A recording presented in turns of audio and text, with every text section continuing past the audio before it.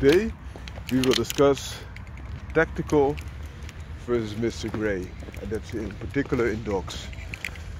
So first, describing what this means. So tactical would be that you have the best equipment for a confrontational setting or survival setting. But Mr. Grey, what is that then? It's almost the same, but it's a little bit different in the way it is perceived. So the tactical guy, for example, could have camouflage or tactical gear and look all professional. That's, I think, the best way to describe this. Whereas Mr. Grey just blends in. So not through camouflage or something, but he just looks like any other guy. And that can also be the difference in approaches when you have, for example, a protection or defense oriented dog. So one example of a tactical dog would be either a military or police type of dog, such as the Belgian Malinois, which is known for its tactical purpose, or a band dog, which is very much impregnating, strong type of dog. And you could also think about bigger, some mastiff blood dogs. So take the example of the latter. Mastino Napolitano has a completely different effect on people, its appearance, as compared to, for example, the Saint Bernard. While both are big, mastiff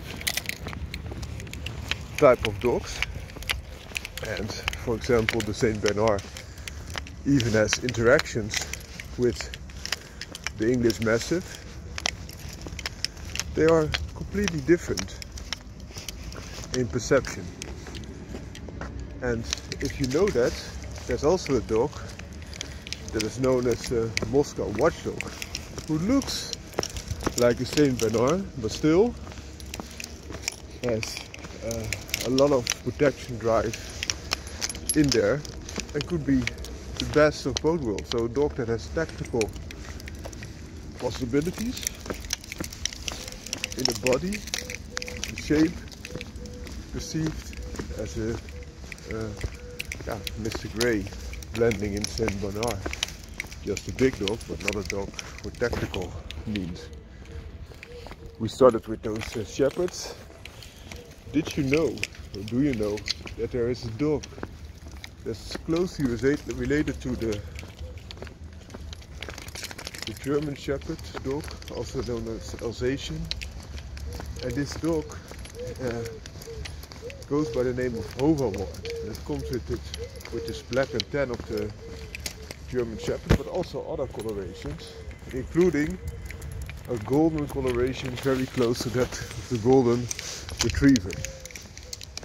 And this dog's name also tells you what its original purpose was. So Overwart means guarder of, like a sentinel of the inner places of houses and farms. So if you have, for example, have a surrounded place around your house, that's the purpose, to protect of this dog. And that could give you the appearance of a golden retriever, even with the guarding abilities of a German Shepherd dog. Another example, if you were looking for a dog that also has much of the guarding instinct, as for example a band dog can have, but is also as laid back, is a Pyrenean Mastiff. If you get one from working lines, they look like an overblown golden retriever again, but then more silky hairs and bigger, of course. What are livestock protection breeds? Same can be said if you want a dog that looks very sleek but still has protective properties, you could look for example, Rhodesian Ridgeback. It looks very friendly, and it can be, but also a very good protection breed because they're still bred to perform. So on average, it could be that you have a slightly different body shape. This is not the mainstream perception of a type of protection dog or defense dog. It could also be that you have a dog with different coat, which helps a lot with different colorations. The Moscow Watchdog, that looks and it carries a lot of St. Bernard blood. So even if you are looking at smaller size dog, you could get a dog such as a soft-coated Wheaten Terrier, and have a dog the size of a Staffordshire Bull Terrier or American Staffordshire Terrier, something in between. It's also a terrier, but looks completely different. It looks soft and fuzzy, but this was also a very good all-round farm dog. I'm not saying it has the same strength or tenacity, but some strains are very good and also are crossed still with working bull crosses. Also in the lurcher world, you see sometimes lurchers that carry bull blood, but also a different coat, which is a lot longer, which could set people off that they do carry this bull blood. Another example is what they did to, for example, the Labrador Retriever with the Labradoodle. That dog looks completely different because of the poodle influences. Same could be done with other breeds as well. And you don't need the Labradoodle ingredients. So, for example, the Labrador and the poodle, but you can just mix another dog that has a similar coat to a poodle to more of a bull and terrier or a mastiff blood dog. And some dogs already carry this type of coat. For example, some defense dogs that are more of the Russian areas. You even have a dog that completely resembles a mob, but is a formidable protection dog, the Commandor. A very big dog, very athletic dog also for its size. And you also have dogs like the Mayoretic Shepherd that could also be of interest to you. I hope this video was interesting and helped you out about this tactical versus Mr. Grey appearance thing, and you could decide for yourself what are the benefits. So some people say that the tactical part helps because then they are perceived as tactical, but the Mr. Grey devotees will tell you that you should never stick out because then you will be first. Have a great day. This morning we will talk about SAVANT K9, and they breed functional Molossus functional Mastiffs. And why do I say this? Because most people think that SAVANT K9 are breeding band dogs, which they are most known of. But I say functional Mastiffs because they also breed a certain type of bull lurcher that's more of a Mastiff type than your average bull lurcher. So in my opinion, should be more of an allowed lurcher. So the allowed Gentil, which was the running Mastiff, was a type that was used for catching, for example, boar and the likes. So a dog fast enough to close the distance with the prey and strong enough to handle it. And it's a little bit different than a band dog. Band dogs are very good at catching the prey, but are not as fast as this running type of Mastiff. We also call this the light Mastiff. And they are, in its essence, a cross between running dog and for example greyhound, and more of a combat orientated dog. And very often those that work their dogs are using the bull cross to do this, so the bull lurcher. But in case of SAVANT canine, they are more like the Alain Gentil. That's also been bred by other breeders. They want to first revigorate the English Mastiff as a more healthy breed, so they breed in a little bit of greyhound blood, but also those who are seeking for a stronger type of, a bigger type of running Mastiff. And in this case they also use staghound, so that is already a cross between running dog and other types, and a little bit more heavier set. But in this case they are not seeking ultimate speed or ultimate athletic capabilities, but they seek a fast and strong type of dog. That being said, their main breeding program is involving this band dog program that they have, which is very well known. Also their running Mastiffs are performance orientated, which is a good thing, but their band dog program is a little bit different than that of others. It is heavily focused on Mastino Napolitano, so the Italian Mastiff blood, but it also incorporates other blood, of course. So American Pit Bull Terrier for athletic prowess, but they also have bred in a little bit of Presa Canario, sometimes Presa Canario with a little bit of Shepherd blood. For example, they have one example that is 25% of Dutch Shepherd crossed with American Pit Bull Terrier, and the other 75% Presa Canario, which is already a band dog on its own of performance lines. And thereby they include a little bit of bull herder blood. As mentioned in other videos, the bull herder is a cross very often with other more combat orientated dogs, especially American Pit Bull Terriers and the likes, but sometimes also they use some Mastiff and they also do that bull.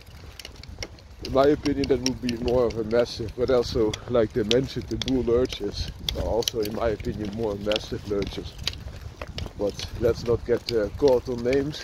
It's much more important that a band dog or a running Mastiff is able to do what it is able to do. And a Dutch Shepherd that they chose already has, for a Shepherd type of dog, more bull blood than, for example, the Belgian Malinois, which is also a very performance orientated animal, has. And the Shepherd also brings a lot of drive and interaction with their owner, whereas Mastiffs and Bull and Terriers are often more solo working, and yeah, they all bring their own advantages.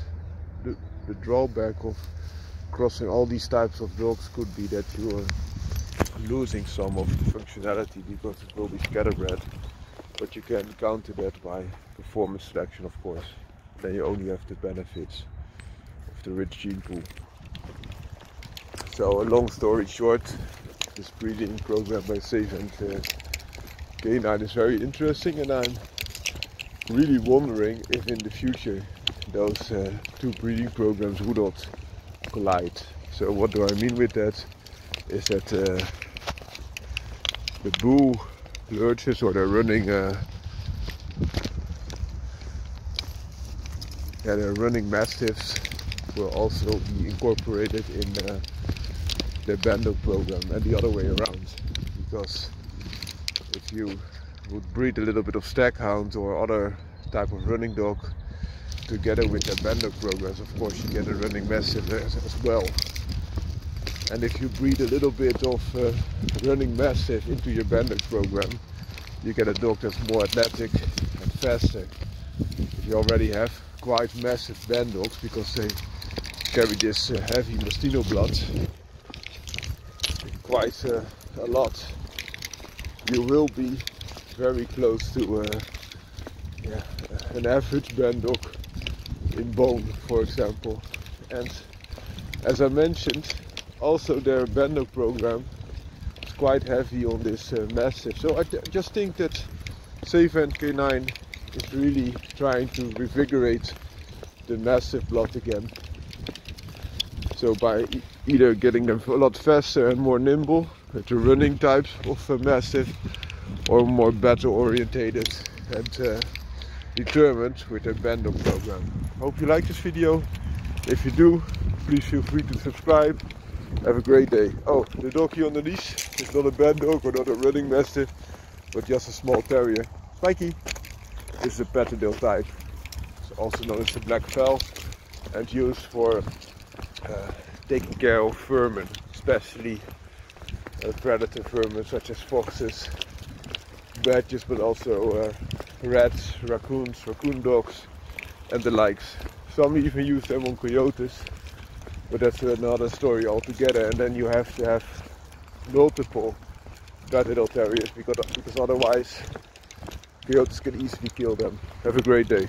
In this video we will discuss the minimum size of a protection dog, or in other words, minimum protection dogs in size. So some people tell you my Yacht Terrier is a perfect protection dog because he is very wary of strangers and also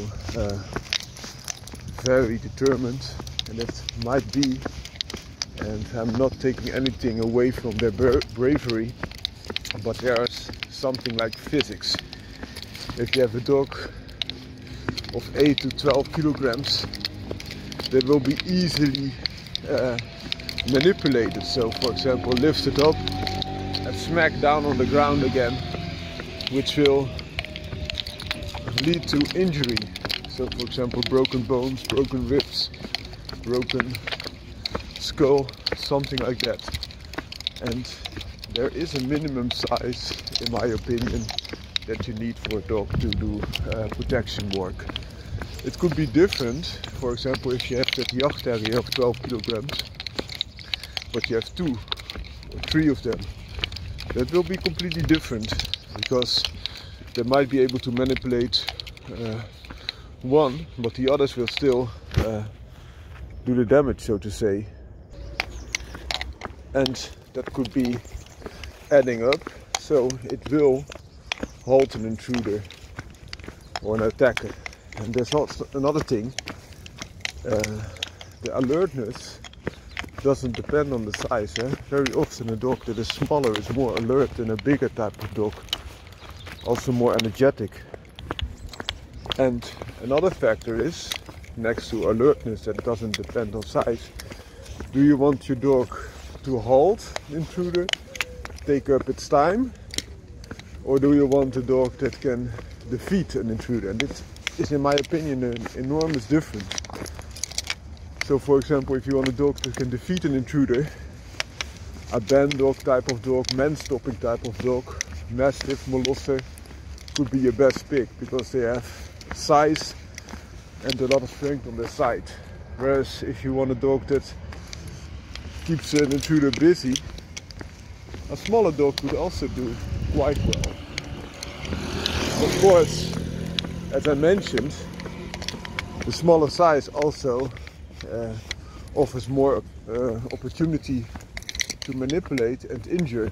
So for example, the big Molosser, also when it gets hurt or stabbed, they still have quite a big chance to survive.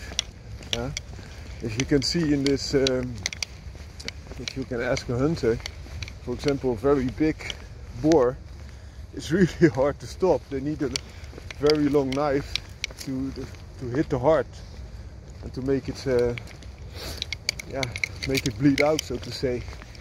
Whereas a smaller one is very easy, because there's only a small amount of room, so a big amount of room with that big hook to the heart, and with a small dog is like this, so it would be very easy to hit the heart. And there are some examples to just name. Then back to the question, for a dog that can solely have some stopping ability, I think it should be around 20 kilograms minimum. So, and if you have a smaller dog, you need more than one. You need 2 or 3. If you have, for example, 12 kilogram dog, as I mentioned earlier, I think 2 12 kilogram dogs can still cause trouble and will delay an intruder, whereas a really stopping power should be 40 kilograms plus. And then you could have a small band dog, for example. That being said, the small dogs can double the alertness if you have multiple dogs for the same kilograms of dogs. Have a great day.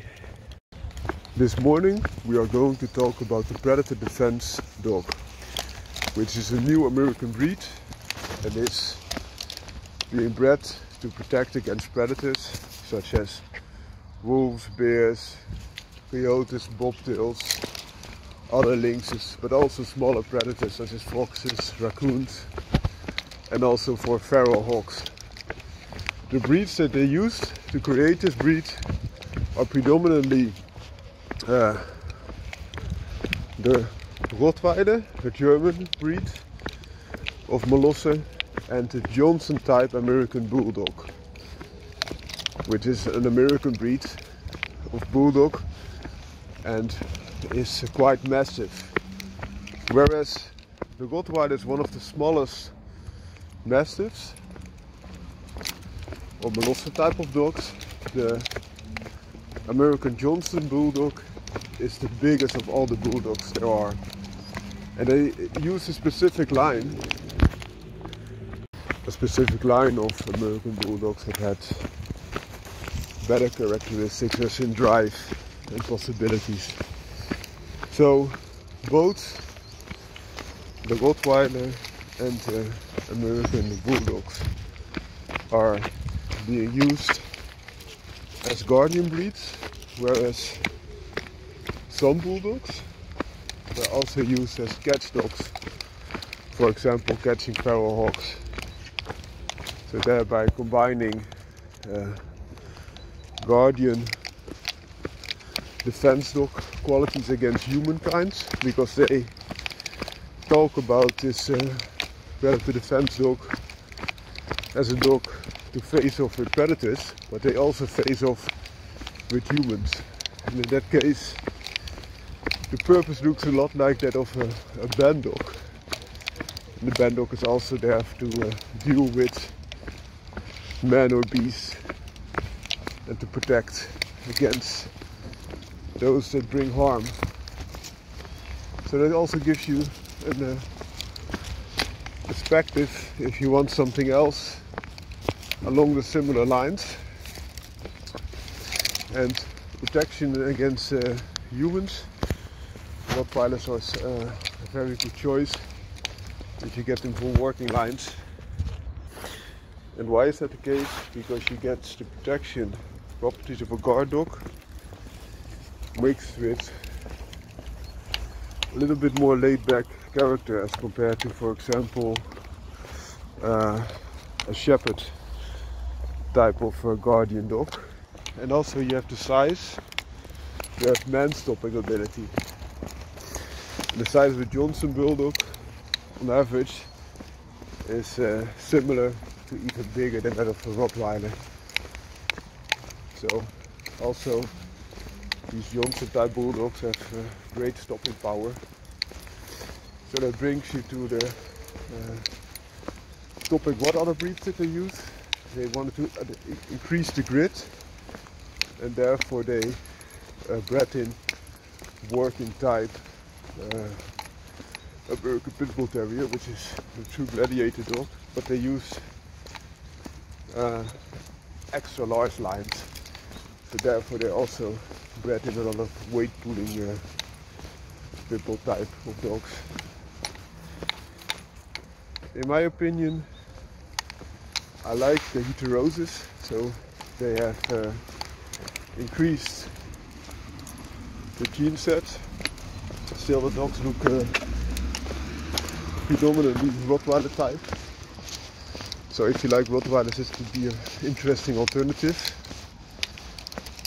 But in my opinion, there might be some better choices, and I will explain why.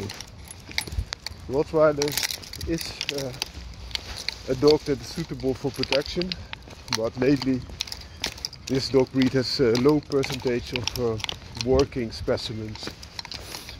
And there are other breeds, and they use this XL pit bull terrier type to do not give away too much of the size. And the size range of this predator defense dog is between 100 and 160 pounds, so about 45 to 72 kilograms, which is quite big to begin with. So that's the point, and there are other types that are being worked more consistently that have similar attributes as the Rottweiler. For example, the Boer Bull. And the Boer Bull is also already bred to deal with human threats, but also animal threats. So for example, baboons, leopards, hyenas, and the likes. So that could be a better choice. Or go with, for example, a livestock protection breed that has been developed to protect against wolves and bears predominantly. So for example, if you want a shorter coat, there are dogs like the Alabai that also feature this very thick, strong skull and big power and size, bigger than the Rottweiler even. So that could be an alternative source of Rottweiler, and then being dealing with some predators. If you want to have a Johnson type of bulldog, of course you get the biggest type of bulldog, but also that with the least drive and the least athletic properties. Normally a cat American bulldog would be Scott type or Margarita Painter, which are far more athletic and look a lot more like a Dogo Argentino than a Johnson bulldog. Dogo Argentino is another dog breed that has been developed to deal with, for example, predators such as puma, but especially with hawks. So my worries are that both the Johnson and the Rottweiler carry too little prey drive, and also are not as athletic as they should be. So therefore, if you introduce another factor, you will be almost producing a scatterbred dog that could be very healthy, but also would be hard pressed to deliver with consistency the type of pups that you want. So for example, if you would go with Alabai, which is a livestock protection breed, and Scott type American Bulldog, you would have a similar size, a lot more athletic capabilities and a lot more drive. And also Boer Bull could be a superior choice, even increasing bulk as compared to, for example, Rottweiler.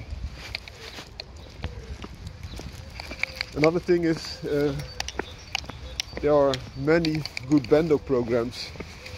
For example, American Sentinel K9 that are specifically developed to deal with threats, being human or hunting hawks. So they are not as much to deal with animals that come on your turf, but their protective nature, their hunting drive, as well as their predator disposal skills and strength, would be a very good choice. And these dogs are bred true and very much look like an XL American Pit Bull Terrier of game lines. So not so much weight pool, but game lines, and they are in the bottom range of this predator defense dog already. It could be a far better choice also if you would look towards XLRs, American Pit Bull Terriers.